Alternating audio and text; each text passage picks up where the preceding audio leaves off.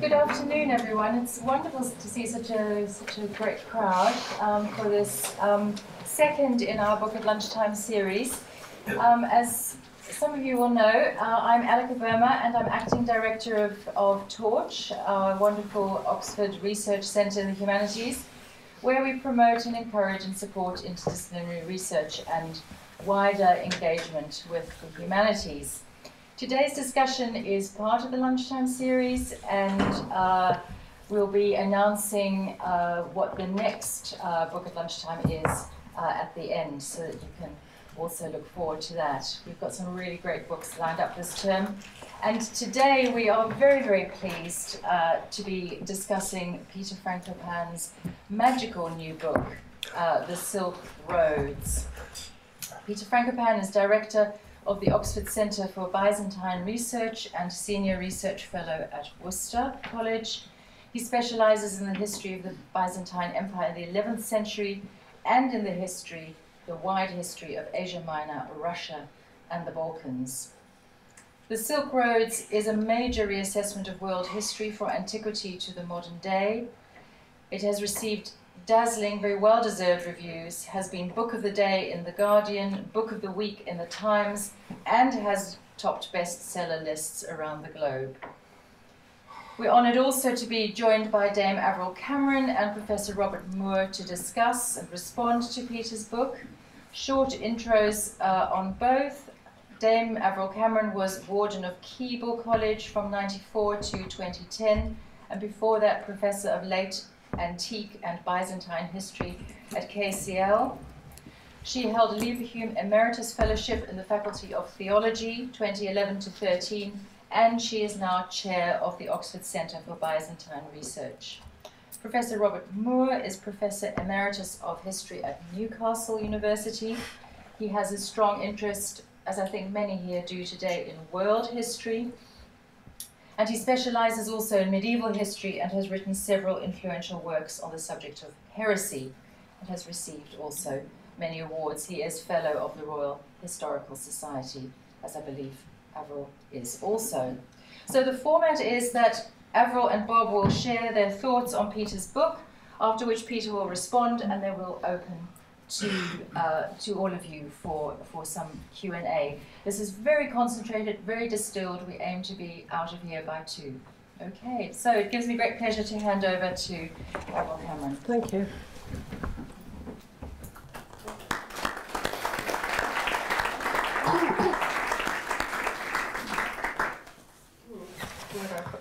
It's so big. It's a very big book. Well, I may or may not need to look at it. I'm very pleased to be here, and I think what Torch does is wonderful, so very good. I haven't written a speech, and I'm not going to really raise questions so much as give you some impressions. And my first impression I'd seen the lovely cover, and it really is a very beautiful cover, everyone thinks so. But when I actually saw the book, I was very surprised because it's huge. And I hadn't realised, I'd talked to Peter a bit about it, but I hadn't realised that it was really going to go from Alexander all the way up to 2014, which is pretty amazing. So it's very ambitious. And one of the things I like about it is the way that it's constructed. I wish I could have thought of that, because it has 25 chapters. Every chapter is called The Road to Something. Very clever. And at the end of every chapter, you have a little pointer to the subject of the next chapter, because it manages to do 2 very difficult things at the same time. It manages to be diachronic, with this huge chronological sweep, and thematic. And I would also say geographical, but I'll say a word about that in a minute. But thematic, because somehow he's managed to give each chapter not only a chronological limit and scope, but also a subject. And yet they fit together. Now, I think that's quite a tour de force. The geographical sweep of the book, it's called The Silk Roads, and it goes I think it's fair to say you take a wide definition of Silk Roads. It goes from Mesopotamia, Middle East, all the way across through the Caucasus, across the steppes to the border of China. But it takes in Russia when it needs to, it takes in Europe when it needs to. It's very wide, if not in the entire world. So it's very wide, and the later chapters, which are the modern part, have a lot to say about Iran. He now calls it Iran. Earlier in the book he called it Persia. Iran, Iraq, Afghanistan, the Caucasus and Russia, and all those things that we are worrying about. I think you'd say the focus is on connectivity. It's a word people are using at the moment. So it's how things, places, states, interests link together.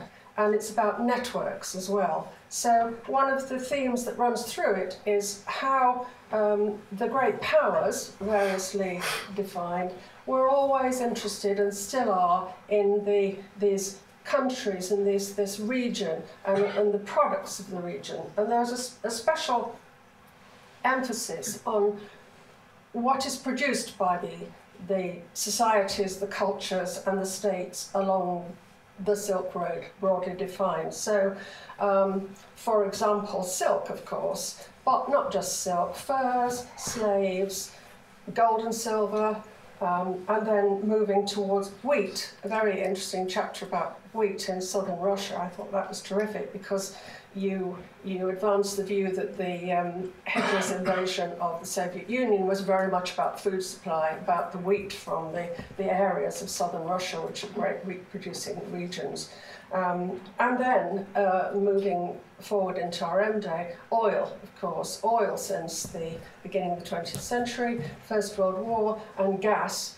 And so it does fit together. I think this is very, very difficult to maintain cohesion over so many pages, 550 pages or so, without notes, I think. You were going to say 5,500, weren't you?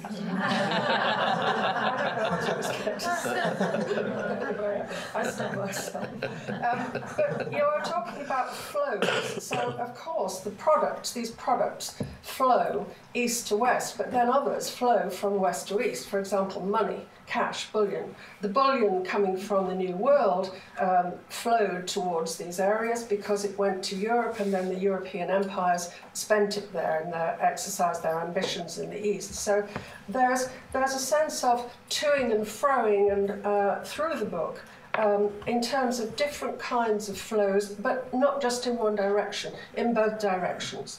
And I think, we're very aware of the visit of the Chinese president today, and thinking about exactly that sort of thing. So it's a very relevant book. And surprise, surprise, you actually quote from Xi Jinping in 2013, a speech that he made about the new Silk Roads. And here we are, and now we're talking about the Silk Roads.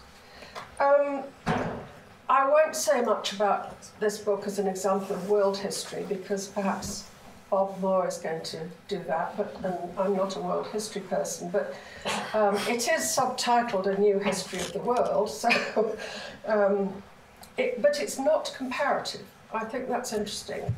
A lot of books that I have read that cover big areas and very different states tend to be comparative, but it's not comparative. It's definitely diachronic and thematic, as I said. One of the questions it raises is there continuity in history? Is it always about the same sorts of things? We don't want to think about teleology, we don't want to think about history repeating itself, but there are certain themes that can be recognised. And I think Peter has a very delicate touch here, because you don't try and hammer home a heavy sort of lesson. And yet you allow these thoughts to come through to the reader as he or she goes through it. So I think that's very, very valuable. And I like the writing. It's lively, it's informal. You use words like spooked, for example, and I wrote down a few. It's very fast. The chapters are short. That's a good idea. I tend to write long sentences, long paragraphs, long chapters. Very bad idea. Write short chapters. But I wrote down a few lovely quotes that this area is the central nervous system of the world, like that. The Crusades were a harpoon. I particularly like that because it got there, you know, whatever harpoons have into it. You have a very good chapter, not a chapter, but a paragraph or so about Marx writing about the Crimean War, which I thought was very well noticed. You have Xi Jinping in 2013 talking about the new Silk Roads. And you have lots of maps. Some of them are a bit complicated, but the map of the pipelines is a very, very good one towards the end. That's relevant for now. And after all, pipelines are very much what it's about nowadays and have been for quite a long time. So, just to wind up, some of the themes, the overarching theme, I suppose, is this region which you know, for convenience perhaps, but also to, through an imaginative way, you call the Silk Roads, but it's much, much more than that. This region has always been and still is a source of wealth and power. And for that reason, other states who think themselves powerful want to get their hands on it somehow and have an access to that. You talk about the great game. Well, we think about the great game in terms of, you know, diplomacy and so on between the great powers. But the great game simply represents the competing efforts of major states to involve themselves, interfere with, gain from this enormously rich area. And it's played out in the medieval period. It's played out in the early modern period. It's played out today. And it was played out in the 19th century. The impact of oil, I've mentioned already, and the Operation Barbarossa and the search for food supply and wheat.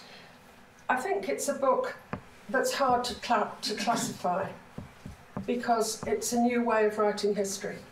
And I really admire that very much. It will give rise to all kinds of questions and comments on, or criticisms probably, of individual parts. You know, why didn't you cite this source? Why had you cited that source? But you do cite an incredible amount of difficult to access material over a very long period, during which the available sources differ and change very, very dramatically. And of course, you should remember that Peter did Russian as an undergraduate, so I think that gives it a flavour as well, because it gave you access to a lot of Russian sources that other people wouldn't have been able to use.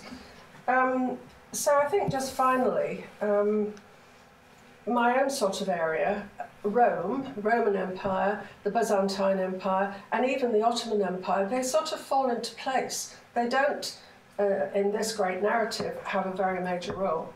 And I think that's rather interesting. So some of us Byzantinists would like to promote Byzantium all the time, and we do our best to do it. But I was quite struck by the way that the Ottoman Empire also fell into place, because the Mediterranean, the Western-looking empires and the Mediterranean empires are a different story. Of course there is overlap, of course there is connectivity between them, but this is a much bigger story, it's a much longer story, and I really enjoyed it a lot. Great.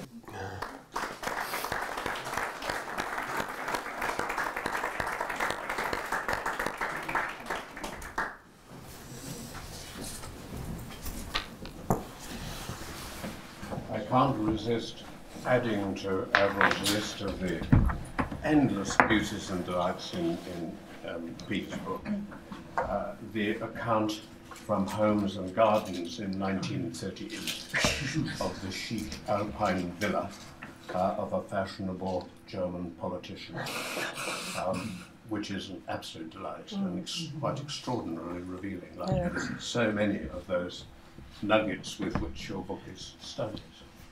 Thank you so much for inviting me. This is really not only a very interesting book, I think it's a very important book, and it's wonderful to have an opportunity to discuss it with you.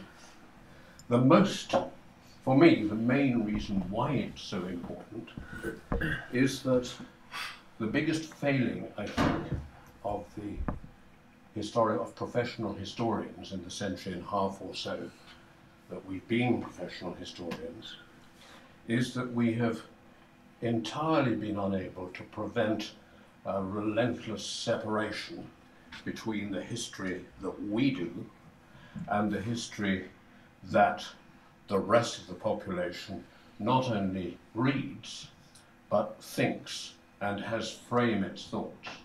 And the chasm that has opened steadily and increasingly rapidly between serious history and what I have to call popular history, although I hate the condensation of that phrase, but history for people who are not specialists. The way in which that chasm has galloped away, especially in recent decades, I think is both frightening and very dangerous.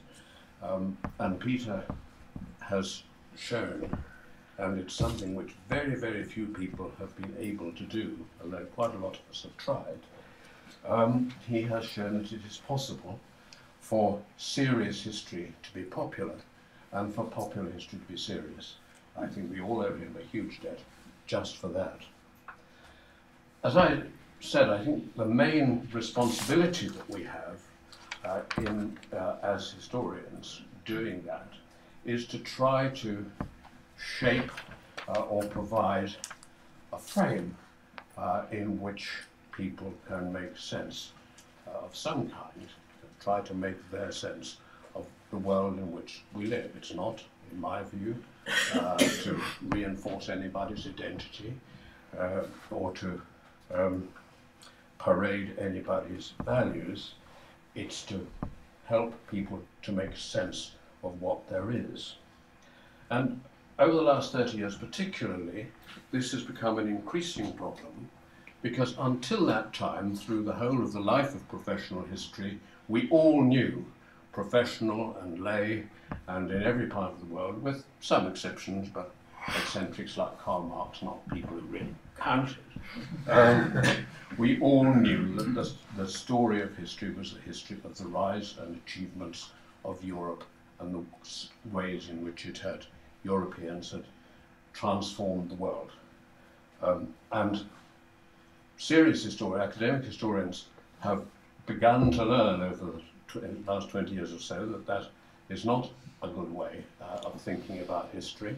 It's been a bit of a struggle for some, but they're getting there, but they haven't got very far in providing an alternative, which means that the rest of the world is left floundering around in what seems to me to be increasingly obsolete and very often dangerous half-truths, sensationalism, triviality, and the rest of it. Peter has set an example in that. And he's also, as Averil said, shown us one way, I'm sure it will not be the only way, but it is a very good and interesting way of suggesting how that frame can be constructed. There are three aspects of it that I would particularly like to recommend to you. The first, of course, is the one that he presents as his main theme. It's the space. It's where it starts. It's the notion that one can make an astonishing range of history. I'm not quite sure whether the whole of world history, but that's a small can be made sense of if one takes one's stance in that region between the eastern shores of the Mediterranean and the Himalayas, and looks in all directions, as it were, from there.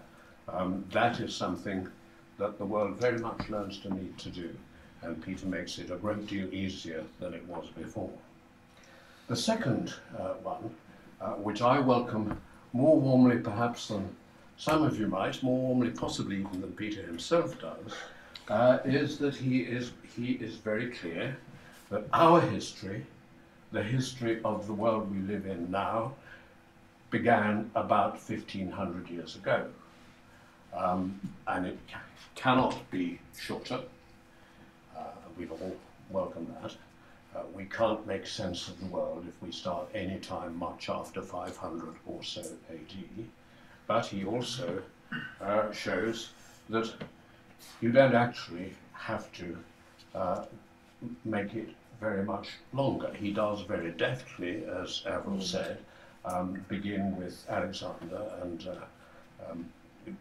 do some very quick scene setting in his first chapter, but the real laying of the foundations is from the 5th century, 6th century onwards. Particularly brilliantly, I thought, on the Sassanids and Sassanid Persia, how important they are in every dimension.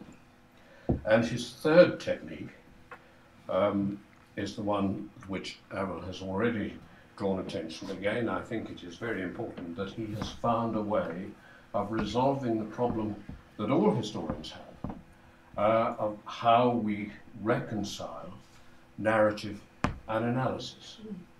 History has to be narrative, because that's the way it happens, in chronological sequence. And if one doesn't tell it that way, people won't listen, and they won't understand. And yet, it is so difficult to do that, and at the same time, to maintain a serious level of analysis which makes it comprehensible and makes sense.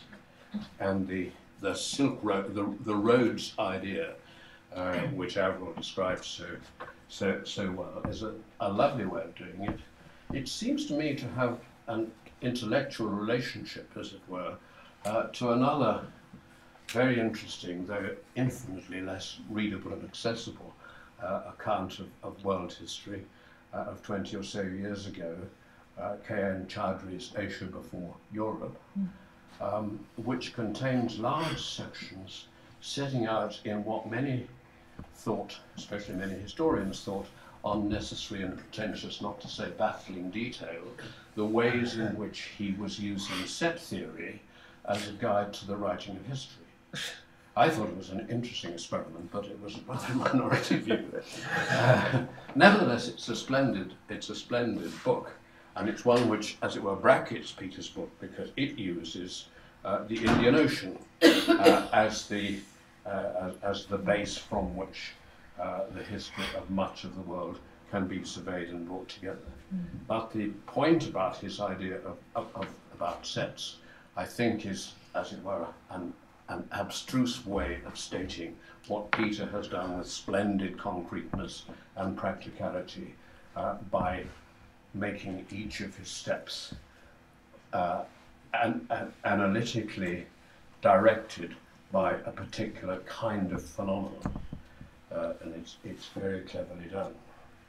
That being so, one question that I will leave behind, though only briefly, is where we go from here, where we might go from here. Because even this book doesn't settle all problems. And one that I found myself with from time to time as I read it is the old one that's very familiar to all world historians, which again Averil touched on. That is how we discuss the relationship between history in movement, which is very often, I mean, the history of population movements, the history of warfare, of long-distance trade, and so on, and on the other hand, of sedentary history, of people who sit in relatively comfortable places and produce things to be exchanged. And Peter certainly doesn't ignore that problem, and he's very good at weaving in the sedentary civilizations as he goes. But I suspect that he wouldn't quarrel with me even so if I said that the one elephant in his room, is China. because China doesn't appear anywhere in the Silk Roads as having started anything. It plays a very important role as a source of wealth, both as importing and exporting at various times. It plays an important role diplomatically, particularly in relation to the Silk Roads. It plays a very important role culturally, but nothing starts in China. And that seems to me to raise really quite an interesting question, not one that I had given thought to until he put it in my head. But to answer it, we do start to need, for example, to consider whether the pillaging of China by the Mongols, which is wonderfully described, really started just like that, or whether some have suggested it was itself a consequence of collapse within China of very sophisticated economic and institutional systems, and also of the Chinese system of diplomacy for keeping balance among the various frontier peoples who acted as a kind of barrier against such groups as the Mongols. And that raises questions about all sorts of interactions that I think we need somehow or other to get into our picture. As we need to get not only the Mongol Empire, Manchu, and so on. I don't want to, I won't go on about that or press that further, but I think that it is one of the many importances of this book that it does not only achieve a great deal in itself, but also suggests an agenda which we should be taking very seriously. Thank you very much indeed.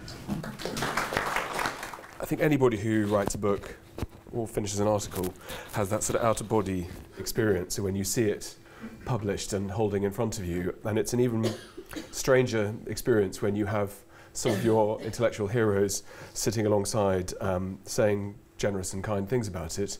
And for any author, there's a dislocation between a book that I finished about a year ago, I suppose, and for me it's a sort of almost closed, and everyone else is now discovering it. So it's a very strange out-of-body sensation of people talking about ideas that we've had, and that process that all of us do as academics of being left with nothing but a pencil, a pen, and a laptop, and to produce ideas that engage people. It's something that I'm deeply humbled by that so many people are reading and talking about the book.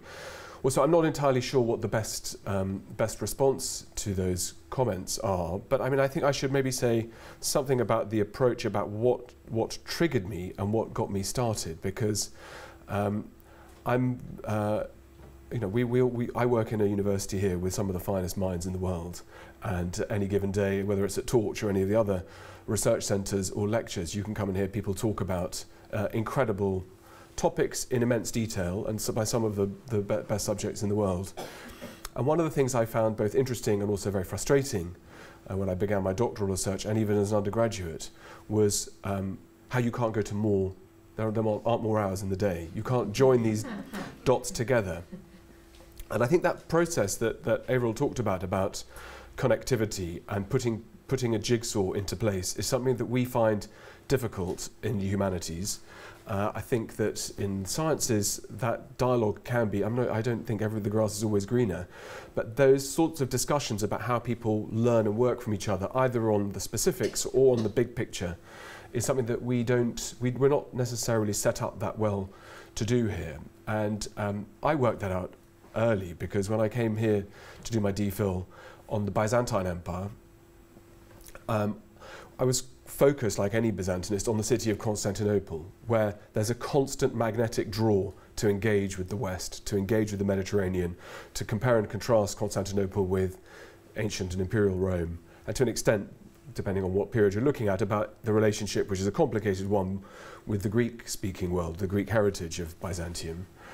But the more time you spend looking at Constantinople, the more you realise that you are actually sitting in in the heart of something, maybe not quite the heart, I've dislocated it maybe slightly, but that world out to the east that we do not look at, it's not important within our cultural baggage, it's not important within our intellectual histories, that world of the Caucasus, of Persia, of the Arabic-speaking world, through to the Pacific coast of China, where from a Constantinopolitan point of view, 25 years ago when I came here, and you realise you're dealing with sources that can extend from Iceland and the Straits of Gibraltar, right the way through the Balkans, through the steppes, the whole way east, that you realise that there is a world, there is a jigsaw to assemble. There are puzzles which are interesting in their own right, but also how these different elements all fit together.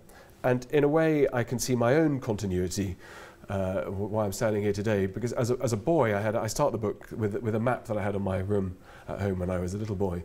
And it never crossed my, I mean, I always struggled to understand why it was that we were only being taught about things that happen in one small part of the world, as many of you know and recognise too. That story of Europe's certainty of our enlightenment, of our intellectual achievements, that celebration of places like Oxford and Cambridge, it seems so well and clearly linked back to ancient Rome, ancient Athens and so on, and there was no word given to other parts of the world that as I carried on studying, became increasingly central, places like Herat, Bokhara, Samarkand and so on, places that most people can't necessarily locate on a map, but were the intellectual centres of the world 1,000 years ago. And telling the story of these places was one of the aims, I think, that I tried to set out. But I think an important part of it, another elephant in the room, is that kneecapping of our European history. And now many of you I know work on different parts of the world in great detail. And one of the things I've tried to do is to stand back and try to unite lots of different parts of research. One of the things I think we have, again, a problem as academic historians is that we work in quite deep silos, not just overlooking each other's work, but for us to say something interesting, we need to go into greater and greater and greater detail.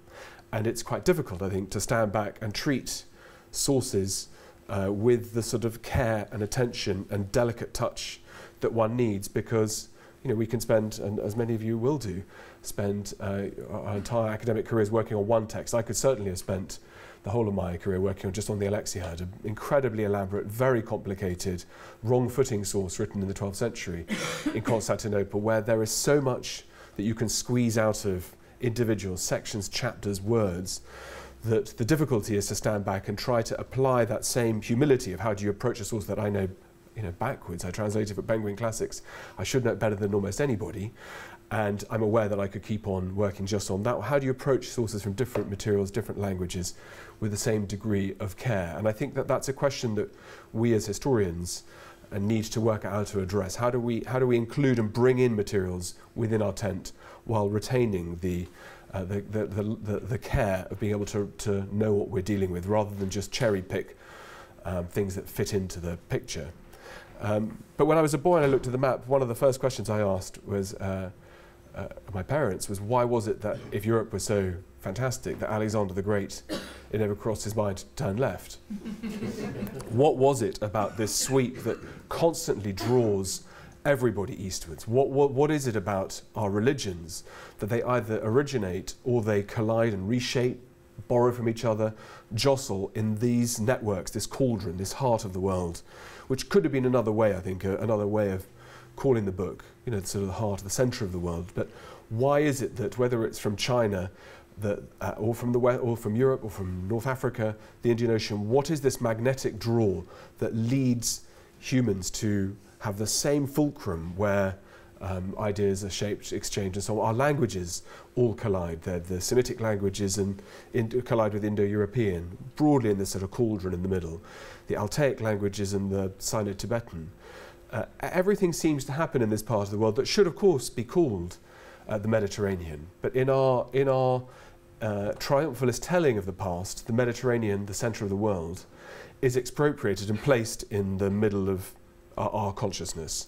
And of course, when we talk about the Mediterranean, we don't even talk about the Mediterranean properly, because we actually almost exclusively mean, so I apologise to those for whom you're exceptions to this rule, we exclusively mean the European part of the the Mediterranean. We don't include North Africa within that sort of cauldron. And we generally exclude the Balkans and then cherry pick time points where we might look at Asia Minor, the Eastern Mediterranean and so on. So even our concept of the centre of the world, as we call it, is regionally limited. And I think it's interesting that that's mirrored by China's name for itself, Zhongguo, that this means the same, the middle of the earth. And I suppose it's instructive that everybody thinks that their culture is the most important one, that their history is what really matters.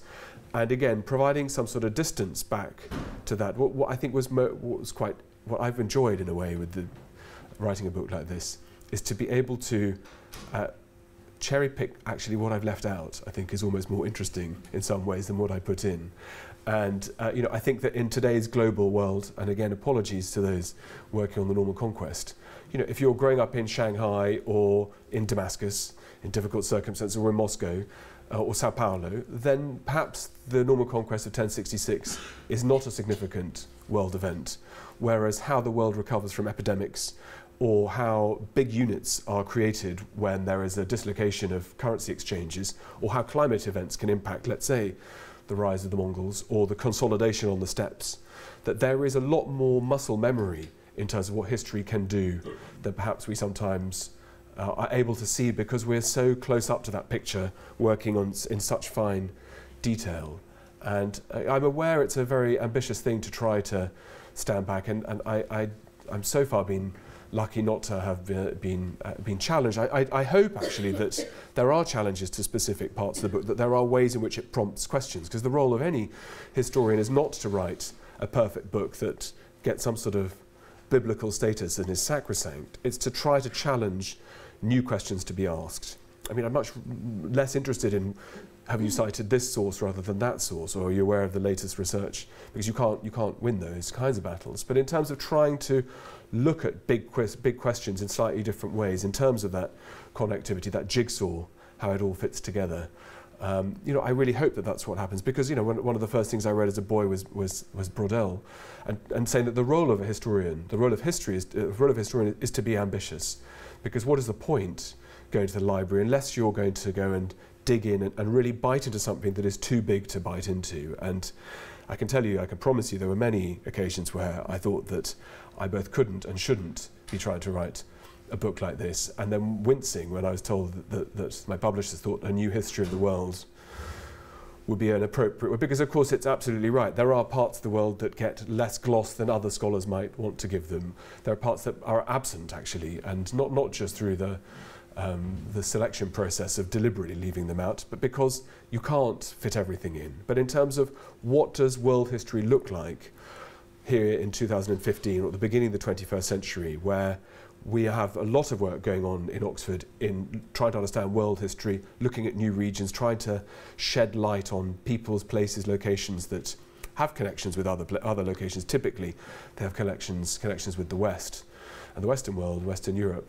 But I think that there is a post-colonial voice now, there is a post-Western voice where understanding the Arabic-speaking world, Russia, China, Central Asia, Persia or Iran, and the Gulf, peoples who have impacts not just in their energy productions and their fossil fuels, but a whole hosts of different materials and commodities that we need to have access to, and those dislocations in Syria, in Iraq, in Ukraine as well, the reorientation of Iran and being welcomed back in some shape or form into a global community, the rejigging of how Israel looks at the world around it. I think if you were to ask the questions of Professor Moore and Professor Cameron, Professor Boehmer, how they would see this world on the basis of their experience, they, like most people, would try and run for the door.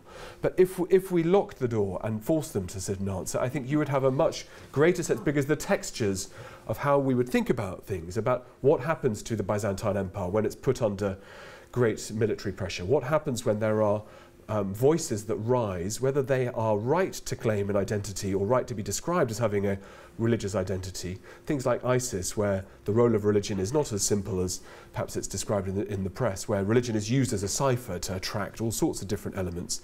Actually, our historians should have a much greater impact in trying to have their voices heard. And it's I think, something of great surprise to me, having been an academic now for more than 2 decades, how little engagement there really is with what it is that we do with the outside world. Some of that may be our own fault, but I think some of it is also the fact that if you go into any bookshop, the appetite for new books is relentlessly about tanks in Western Europe in the Second World War, or British spies, or these things that we feel very comfortable with.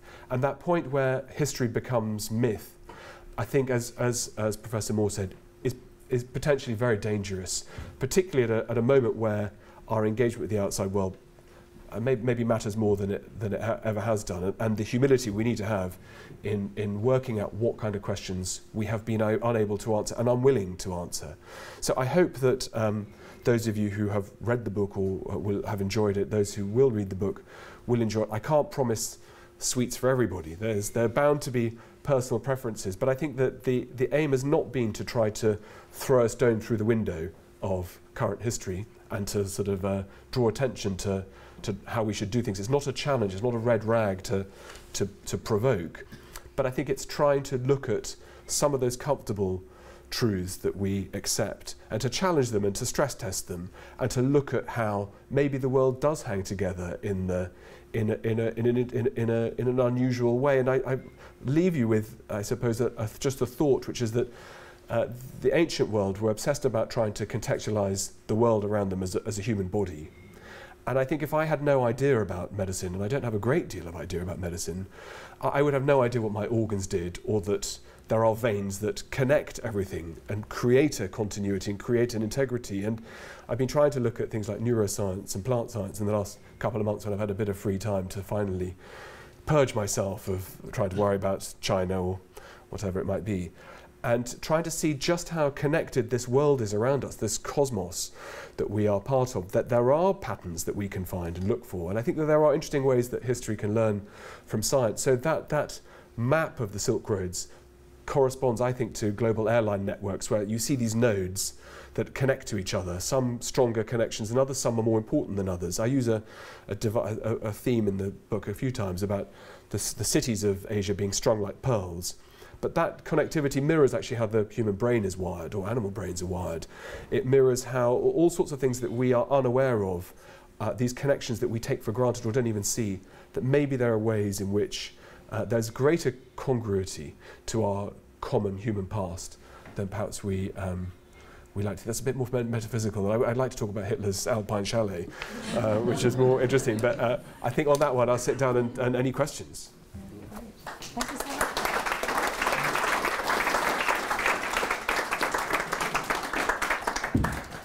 So Peter has already prompted the move to opening out to you, the audience, and asking questions that you may have from your reading or that have bubbled up in the course of the discussion. Thanks very much for those comments to all three of you.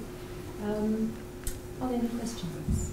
Yes, over here, please. Thank you. It certainly whetted my appetite to read the book. I was wondering if you'd like to comment, and perhaps with examples from the past. I'm very conscious of the present and the type of the Silk Roads, we might be calling it the steel roads today, of the impact of the Chinese steel, and then you're doing the local history of Scunthorpe or Rotherham or somewhere.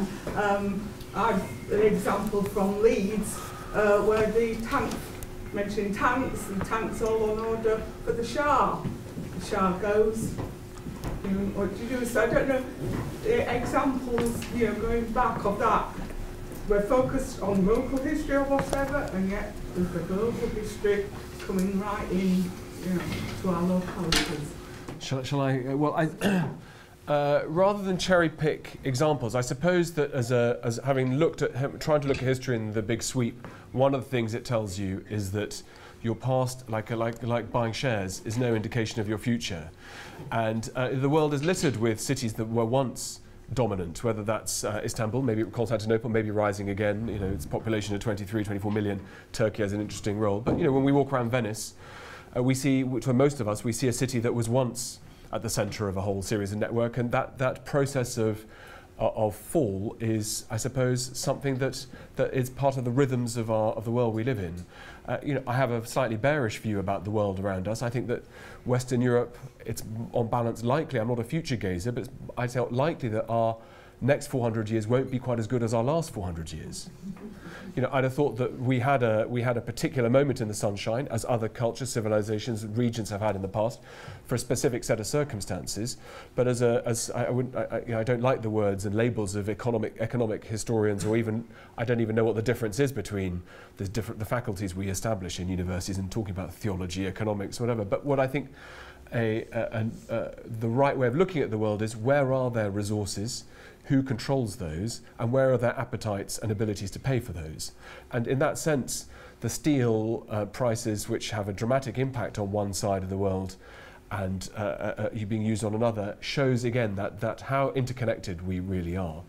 I think our problem, in whether it's in Redcar and the steelworks, or with Chinese dumping their steel prices, is that we are powerless to be able to control all of those kinds of things. I think one of the things I try to talk about in the book is to explain, or to try to look at Europe's past history, about why is it that we managed to become so successful. And part of the explanation, I think, for that probably will also lie at the heart of our decline. You know, one of the things that I think we were singularly good at was systemizing violence. You know, Europe as a cauldron of violent exchange is something that comes very clearly when set alongside even major dislocations like the Mongol invasions. I don't have any illusions that these were not without their streets running with blood, even if one stands a little bit back from the Persian sources.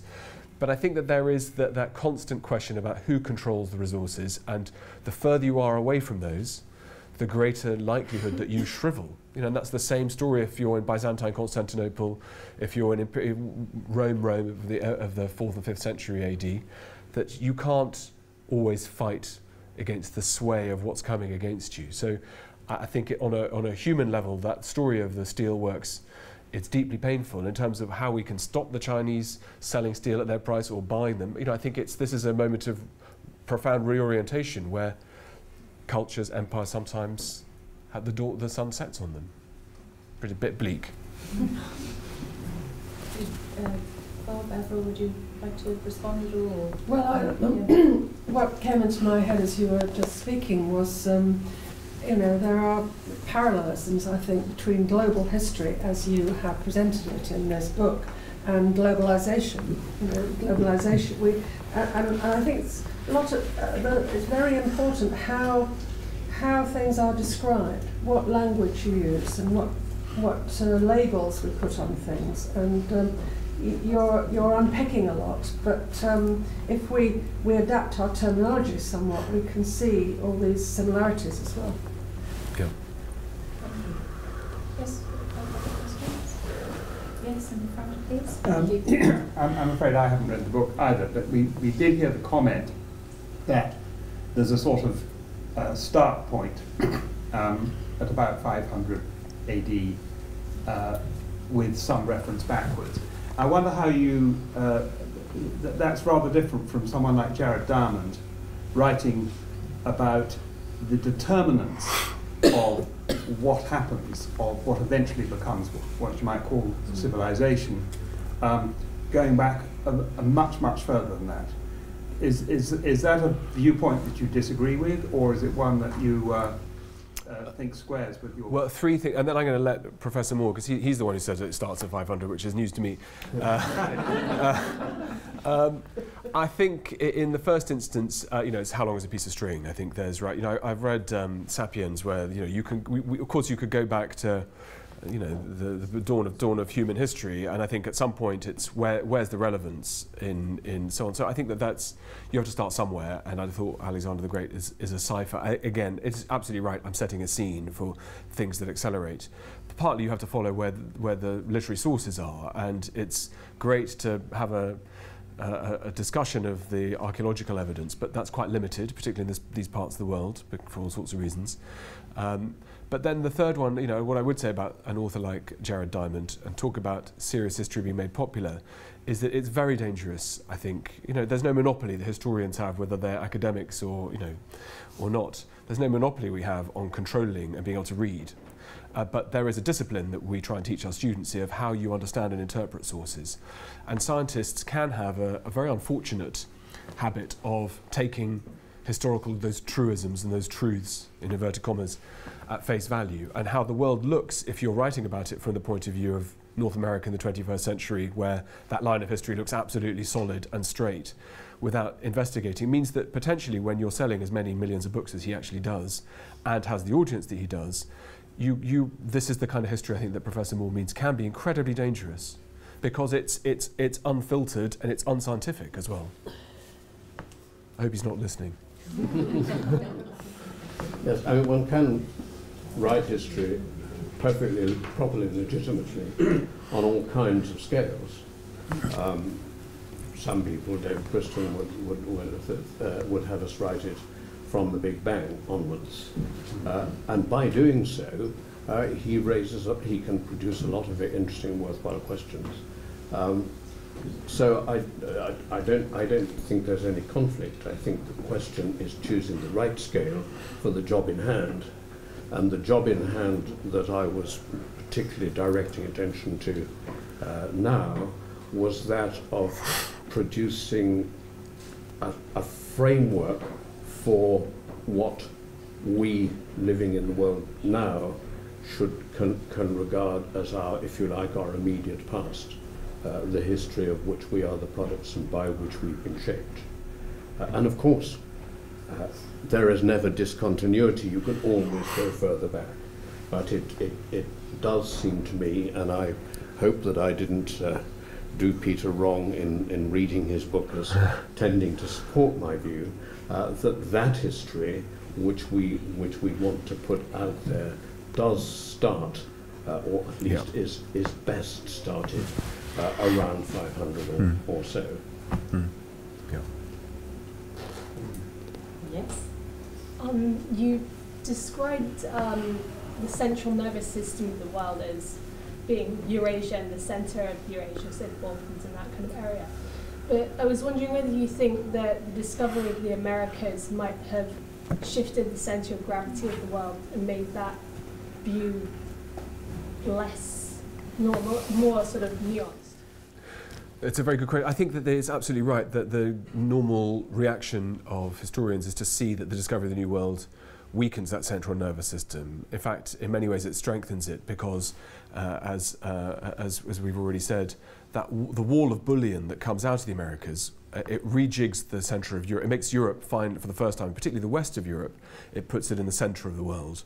But as a clearinghouse for South American, whether it's, or particularly South American, gold and silver taken from, well, Aztecs and then Inca, but also from mines in like Potosi in Bolivia, that wall of cash is basically recycled out of Europe to buy products from the Far East, from China particularly, but also from India. And in India, what happens is that flow of cash that is suddenly very, very accelerated strengthens connections into Central Asia, into the heart of the world. So, for example, I mean, that's why the Mughal Empire expands at exactly that point with Babur, who starts to build aggressively in his descendants in classic Central Asian Timurid style. So when we look at Humayun's tomb or the Taj Mahal, we see these as jewels of Indian workmanship and style, but actually these are entirely recognizable Central Asian models. So that centre of Asia becomes stronger as a result of the Silk Road, a result of the Americas. What then happens, though, and I think that does ask questions about, well, awkward questions about the China and so on, is that by and large, those people who normally arrive as traders, as the Western Europeans did, armed with money, are very quick to establish secure trading positions. They then start to try and get concessions on their trading positions that lock in their competitive advantage against other rivals. And then normally, as happens in the case of Western Europe in the Far East and in India, you then start to, rather than just trade with people, you start to dominate them. and an empire is born. And that elision between trade opening the door to conquest is again something which is recognisable to all sorts of different regions, all sorts of different historians. And at that point, so round about 1700, you see the Silk Roads meaning something different, because suddenly cash is being cycled through Western Europe back out to India, but cash then and China, cash and other products start to come back in the other direction, kept under the control of Western hands. So that rhythm, so the Americas don't dislocate the centre of the world, but it does provide a sort of death knell for Eastern Europe and that rise of the West. And so one of the things that I can ask even you very distinguished, well-educated scholars in this room, I'd have thought, unless you're very unusual, your knowledge of Bohemian history of Poland, the Balkans, Greece post the Byzantine era, or the Ottoman world would be extremely extremely thin and superficial. And the fact, even when we talk about Europe, we're not talking about Europe. We're talking about selected, high-lit Western parts of Europe.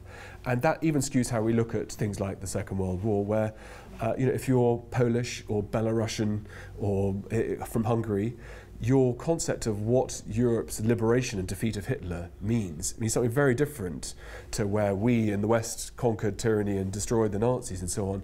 But that's not how it looked where Poland, whose territory was being defended. That's why we declared war on Germany in 1939, ends up being shunted into the arms of the Soviet Union. So even things in our common European heritage, I think, need to be dislocated and fractured. I think we have time for one quick question. I see a hand over there. Thanks very much. I'm interested in the way that you frame this as a story and a new story about the world and how we look at it. But I'd be interested to know, in your opinion, who are the main characters in this new story that you're telling? What, the great men of history? No, I'm curious. I mean, and women. It's not my words. That's what I mean. Yes, sorry. Yes, I should be shot down for that. I should expect. I don't mean I think it's about great. It's the classic question is where are the great men? That sort of very old-fashioned way of looking at key individuals. And the truth is that perhaps individuals, whether they're men or women, have less impact on the world around us in today and in the past than we think. But historians love to focus on great men and great women, on individuals. And what we know, even in places like Oxford and other universities and so on, is that actually it's the community that is much more important than one or more figures who may achieve prominence visibly, but actually on a day-to-day basis. And so one of the things that I think I try to suppress actually is to disengage from that idea of individuals being able to make things happen. And it's I think no coincidence that there are 1,500. There really is a 1,500 page book about Napoleon that's come out. The idea that that there is a history of the world where individuals are able to shape continents, shape everything around them. We know that's not how things work, and as a Byzantinist, you'll know that too. That the relentless focus on historians to pick that up is no different 1,000 years ago than it is today. Partly because it achieves lots of birds with one stone to be able to have these lightning rod individuals, men and women. But the way in which you frame it as a story, a story requires characters. So if your characters aren't great men, great women, who are the characters in this new story that you're telling about the world? Well, as luck would have it, we're out of time. we are seriously out of time. I think we should all now go and read the book and find out for ourselves. Just before we end, could I draw your attention to the beautiful display of the book that Blackwell's has set up outside Books Are for Sale? And I'm sure Peter will be happy to sign books. And then our next Book at Lunchtime discussion is on the 4th of November in a fortnight's time, where we'll be joined by Marina Warner, Jeffrey Lloyd and Michael Sheringham to discuss Amy Lee's Comparative Encounters. And then finally, please join me in thanking Averil Cameron, Robert Moore and Peter Frankopan for a fascinating discussion and presentation.